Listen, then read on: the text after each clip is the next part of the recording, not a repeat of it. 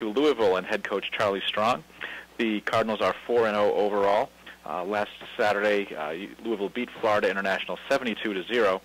This week, Cardinals also have an open date. Their next game will be October 5th at Temple.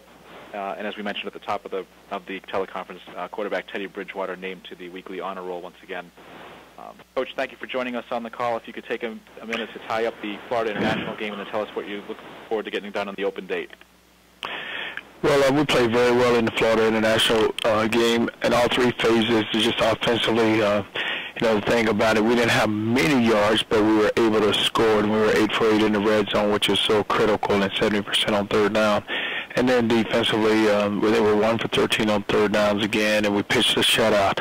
And special teams were able to ignite as we got a touchdown and a fumble recovery, and the return yardage was really good. So just overall, just very pleased with the effort of our football team. Then this open week, we have a chance to just get back to basics and get back to fundamentals, and we still have a lot of work to do. And then this week, we're going to have a chance to work on Temple and Rutgers. So you're going to try to do not so much put the game plan in for Rutgers, but get a chance to watch them also.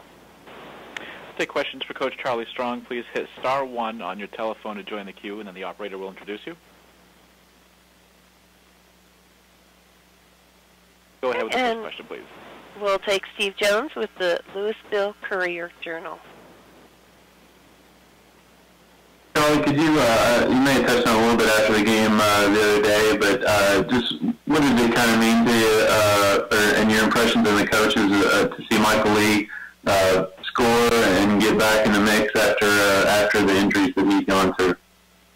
Well, Michael, before he got injured, was a starter for us, and anytime you lose a starter, and then for him to come back, you're really excited for him, because we know that he still has some potential, and it's all about confidence. And once he were able to get that first hit there, which we gave it to him in practice, but for him to get into the game situation, then to catch that touchdown was big. And but you watch, even when he caught the touchdown, all the players, they just gravitated to him, because just the type of person he is, and he's fun to be around, and he has a lot of respect he gained a lot of respect from his teammates. Also, Charlie, was it frustrating at all to you that you saw that you guys did win 72-0, but you still went down a spot in the coaches poll this week? Well, it's not frustrating, Steve. I can't control those polls. The only thing we can do is just control how we play and make sure we just continue to play well. The best thing for us to do is not look at, what the polls say or what people have to say about it. It's just make sure that each and every game we get better.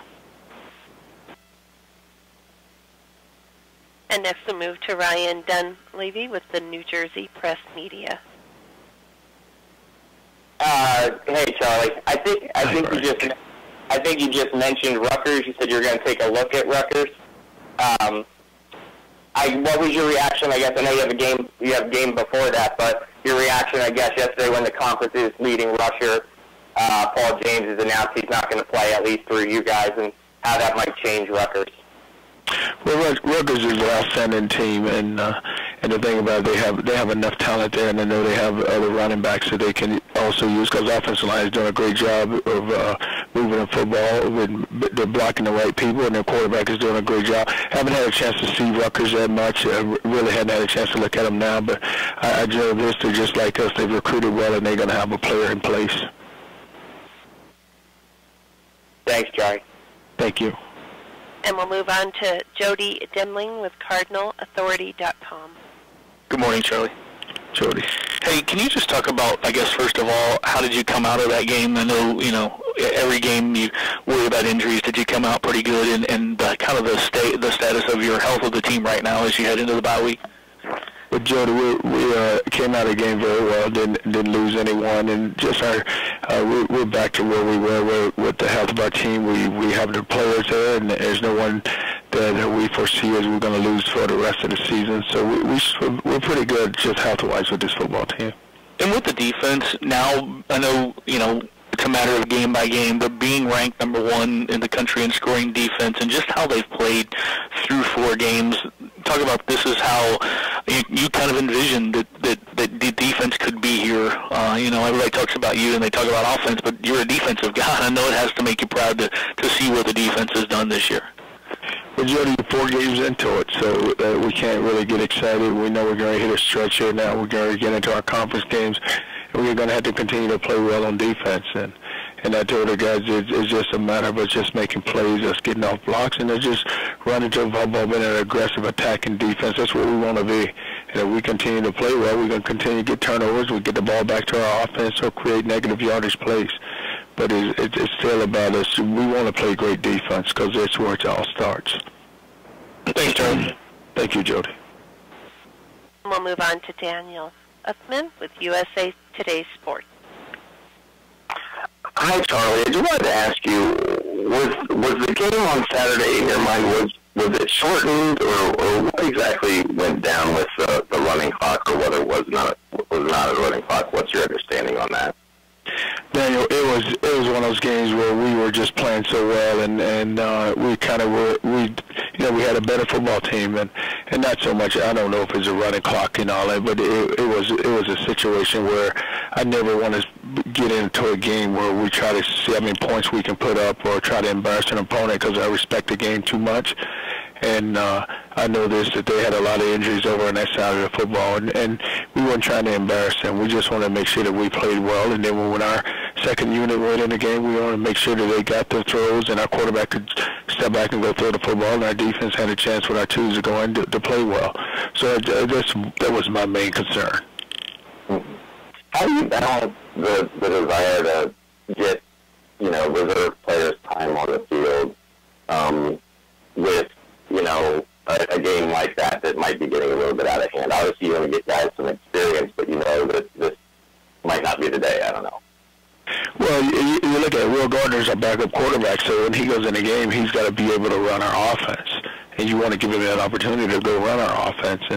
And you don't ever want to feel like you're out there throwing the ball every down to see if you can go score, but he has to go make throws, and our running backs need to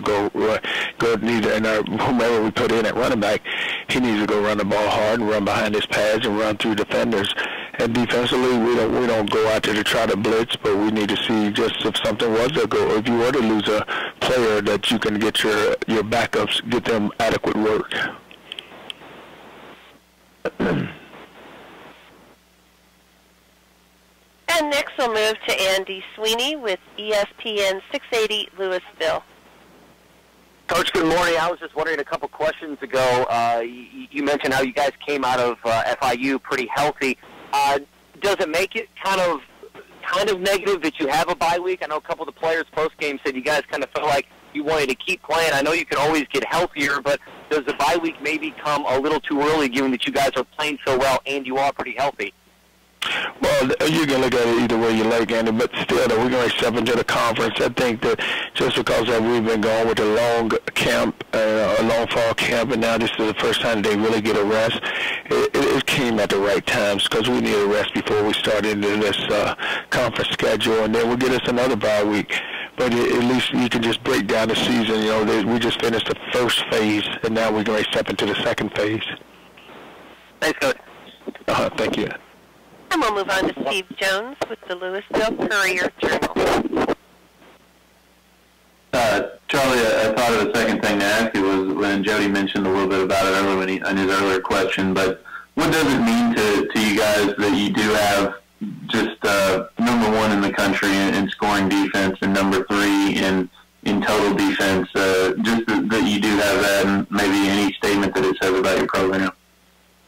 Well, Steve, like I said to Jody, I know it's early. We've only played 4 games. We look to improve each and every game, and it's something that they can build on. But still, though, we're going to hit a conference schedule here where we're going to have to play very good defense, and so we'll continue to watch it and just see how well we continue to play and how we continue to improve week in and week out.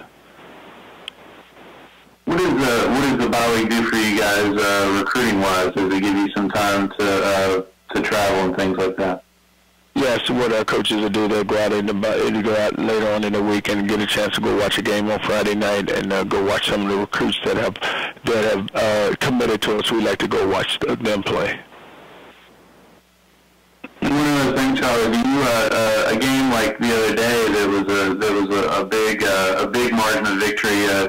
what do you kind of prefer to be involved in? I know you want to win every game, but do you like a real tight game, or do you like to know that you guys are playing kind of dominating from start to finish and having more of a blowout? Well, it's going to depend on our football team. So they would have to go. They were ready to go play, so they would have played well. So it ended up being the way it was, because you just never know. You want to make sure that your team is prepared to go play. So if you get in a game and you're prepared to play, then good things will happen to you. Now, if the preparation wasn't there, the focus wasn't there, it could have been a tight game. Thank you, Coach. We thank you for the time this week. Look forward to talking to you again next Monday. All righty, thank you. Right, and that is Louisville coach Charlie Strong. The Cardinals with an open date this week. Next game is October 5th at Temple.